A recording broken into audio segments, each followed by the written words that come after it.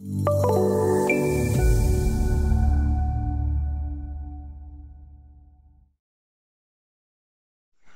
everyone.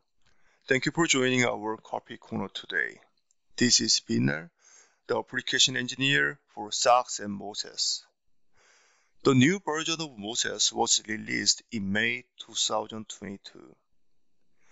The main update of this new version is the enhancement of structural modeler and post-processor. And this is today's topic. Let me start. As you may know, many offshore engineers use SACS and Moses together. This is mainly due to the user-friendly modeling interface and intuitive result visualization features of SACS. For example, for transportation analysis, structural model such as jacket or deck is modeled with SACS Freeseed and converted into Moses format. Then after the analysis, the results such as motion areas or sometimes motion statistics are transferred into SACS format for structural analysis and post-processing. Because this type of interoperability is quite popular, we have this kind of ampersand convert command to convert the SACS model into Moses format.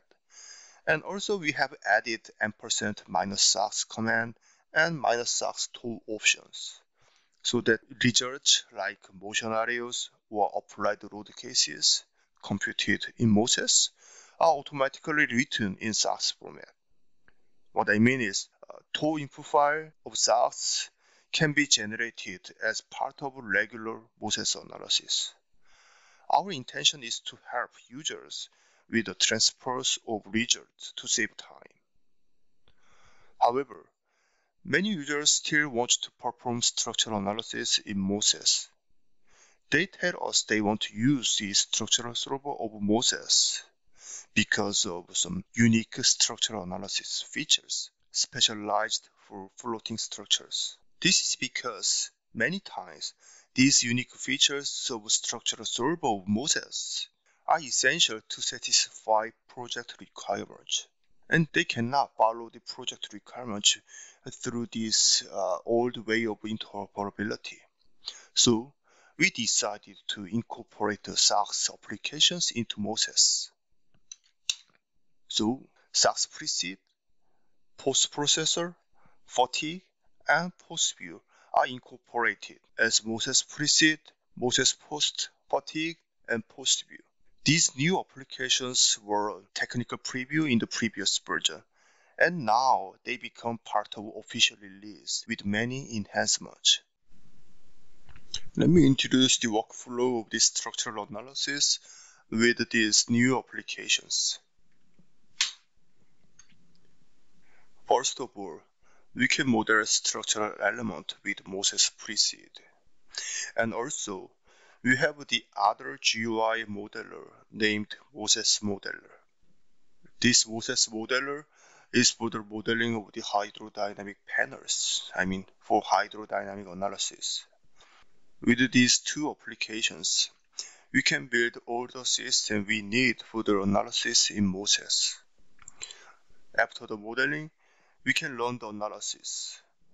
As a brief summary, here are the three big categories of the analysis in Moses.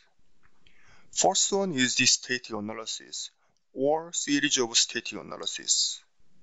This analysis technique is normally used where the motions, the inertials, can be neglected.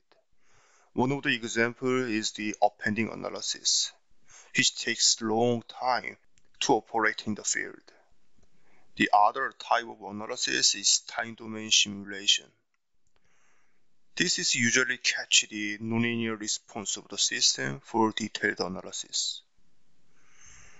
And the other type of analysis is the frequency domain analysis. The characteristic of this analysis is somewhere between these two. Dynamics of the system is considered, but they are linearized, so that we can get the response very fast. These are the types of analysis Moses supports, and for structural analysis, we can generate applied load cases from any of these analyses. Then solve the structures for the internal forces and deflections. In this part, Moses has many unique features that are specialized in floaters. I will explain the features later of this presentation.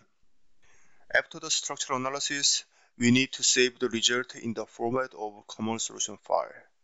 This Moses common solution file is almost same format of the common solution file of SACS. Then we use the post-processors with this common solution file. One thing to note here is the structural analysis in the frequency domain is a bit special because the result of structural analysis are the RAOs of the internal forces in beams. I mean, the results from the structural solver are not something we can use for code checking because final stresses for stability check are determined by combining spectrum with RAOs during the post-processing stage. And also probability theory is involved here as a general frequency domain analysis. Due to this theoretical characteristic, it needs a few more commands to implement in Moses. Let me back to this topic in detail later of this presentation. This is the new structural analysis workflow with the new Moses applications. In the next slide, let me show you a short video clip of Moses Freeseed. This is Moses Freeseed. This modeling tool has the same functionality with the SACS Freeseed, but we slightly modified it to fit it into Moses format. For example, SACS accepts up to 4 characters for joint name, but in Moses, up to 7 characters can be defined. So we have the Moses Freeseed accept 7 characters. And also we remove some tasks from the ribbon menu because they are just for SACS solvers, not Moses. As you see in the screen, the modeling methodology is the same. Add joint, then connect them with members. Other convenient features such as duplicate and translation and rotation are also available in the Freeseed. The section properties can be defined by directly inputting the dimensions to the window. Or built-in section libraries from code such as AISC are also available in the Moses Freeseed. So we can just simply select the section properties.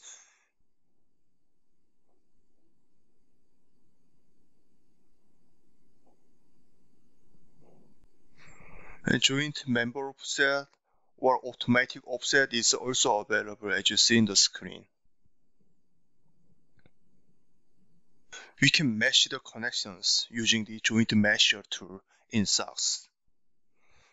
The joint mesher, one of SACS utilities, is also incorporated in this Moses Freeseed. So here you can specify some parameters such as mesh densities and the length of the meshed member.